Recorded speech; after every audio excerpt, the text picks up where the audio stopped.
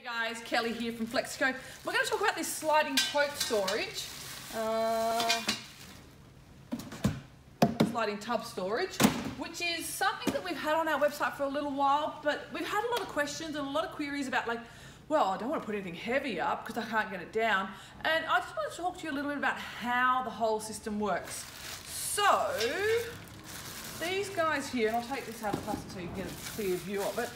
This is the rail that actually goes into the roof that then we slide the other rails on so the tubs slide in. So if you have a close look at here, these are these 2 points.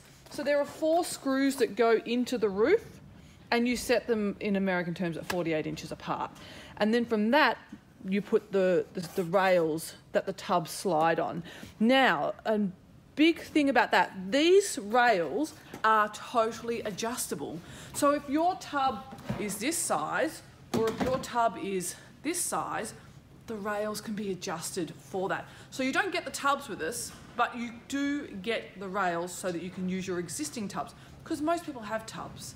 Now you can fit between 3 and 4 on the sliding rails, and each rail takes, I think we worked it out at about 50 kilo, 75 kilo. We'll put it in the copy. But the main thing about it is that it works with your current existing tubs. So the big thing about these, the ones that they recommend, the ones that you see in the photos, are actually a tub from Costco. So black base, yellow lid, but you can store them without lids. So this one here is totally doable and totally storable without any issue. And the thing about it is that we're not encouraging you to throw up there your paints and your heavy tax returns, although that has been done. We're encouraging you to put things up there that are seasonal, like your Christmas decorations, like your Halloween decorations, like something that you use once or twice a year, birthday party stuff,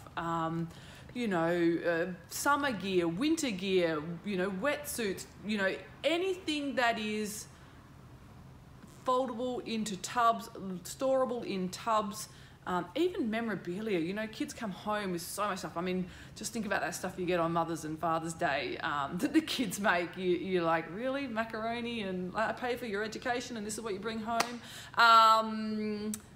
Even that stuff, you keep it. You want to keep it. It does mean a lot.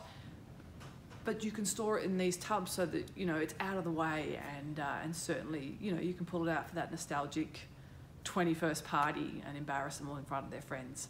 Anyway, I hope that answers your questions. If you have any questions or queries, please feel free to, put them in the comments below and we can help you out with that. Alrighty, I'll leave you to it.